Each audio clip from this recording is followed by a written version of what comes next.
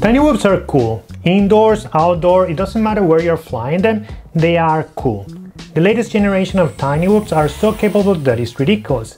And me and my friends have been flying, comparing and just enjoying some of the latest TinyWhoop bind and fly from companies like BetaFPV and Happy Model. But what about building? I've never done a video building a TinyWhoop, but that's gonna change today. The first step is to select the parts. I'll start with the new BetaFPV 5-in-1 all-in-one board that I have here, which is amazing. It has a flight controller, ESC, OSD, VTX and a serial ExpressLRS all in the same board, and it only weighs 3.8 grams. It's also one of the first one with a G473 processor, which seems to be quite powerful despite the size. And it comes with the power cable BT 2.0 with this 90 degrees connector here, which is fantastic for this kind of drones. The length of the cable is already the right one for my TinyWhoop, and it also has this simple antenna that we're gonna use in our build. Next are the motors, and in this case I'm choosing this RCinpower 0702 27,000 kV to test them in this build. I think are gonna be pretty cool, and they actually look fantastic, these little motors. I'm gonna need a frame, a light frame, since I'm trying to keep as close to 20 grams as possible. I have the Modular 6 frame here, and I also have a BetaFPV Air frame. Which one of these ones I'm gonna use, it will depend on the weight. If you look at the Happy Model frame is 3.2 grams, while the BetaFPV Air frame is 2.6, 2.5, which means I'm going to be using the BetaFPV frame. For the canopy, I have one from the Modular 6 2024 and one from the Air 65 from BetaFPV. They're pretty similar, both of them fits the camera that I'm gonna use perfectly. The weight is actually the same from both of them, so I'm choosing the BetaFPV just because of the color, and I think it's gonna look better with the frame that I have chosen already. The last part is the camera. I have a few analog cameras laying around, but I really like the quality of the BetaFPV CO3. And I know that one comes with a plug that's fit on this all-in-one card that I have chosen already. Building this TinyWhoop can be seen as a simple thing if you think that you're just gonna have to solder the motors to the controller and the power cable to the controller. Or it could also be seen as something that is quite difficult because the pads on this board are not the biggest one, and soldering there, it's gonna be a bit of complicated. I'm really hoping that this build is under 20 grams. There are more things that you can do to lower the weight, but I'm gonna try to do it this way, very simple and just straightforward.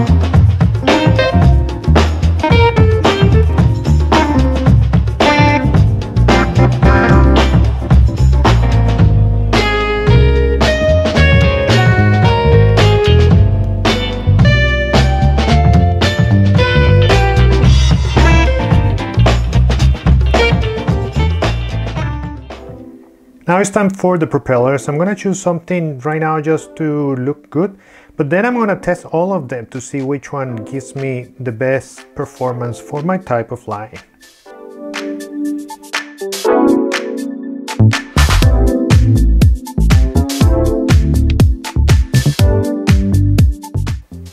Well, it's finished now. I think it's looking pretty good.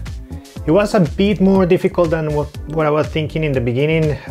It was not just about soldering small pads, but like the negative on the power cable was a bit complicated to get in. Then I did a couple of mistakes because I connected the power cable on the wrong direction for the best setup, and I had to redo that again. And then I found something around the antenna. The canopy kind of hits the connector a bit too much, and I cut the canopy a bit so it's free, the antenna connector there. I might add a drop of glue on that UFL connector, but I can do it later. And for the weight, I'm pretty satisfied with what I got, under 20 grams. Now let's configure this thing.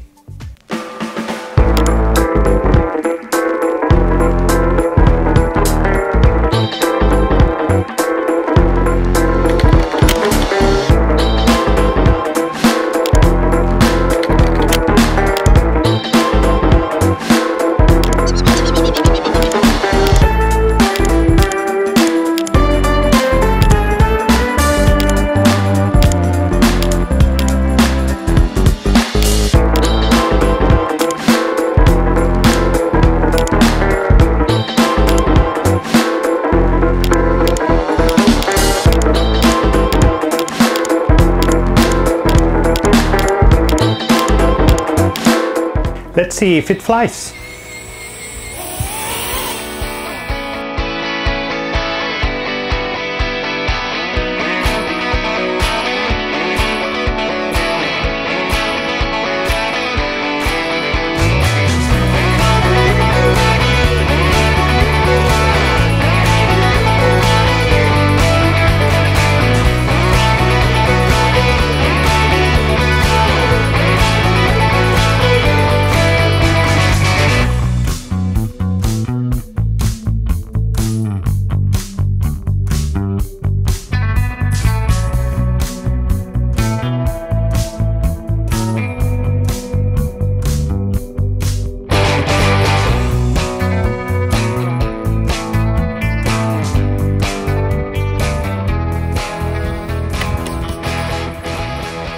I'm pretty happy how the drone turned out. I like it quite a lot. Flying, building was an amazing experience. And if you have never done this before, I would recommend it to you.